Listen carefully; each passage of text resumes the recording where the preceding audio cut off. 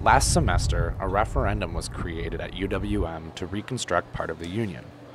The Union is a place of study, gathering, food, and so much more for the student body. The referendum would add more options for food.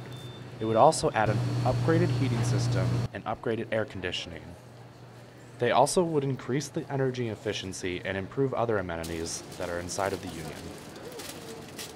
Students decided against the referendum, which would have increased student fees by up to $124.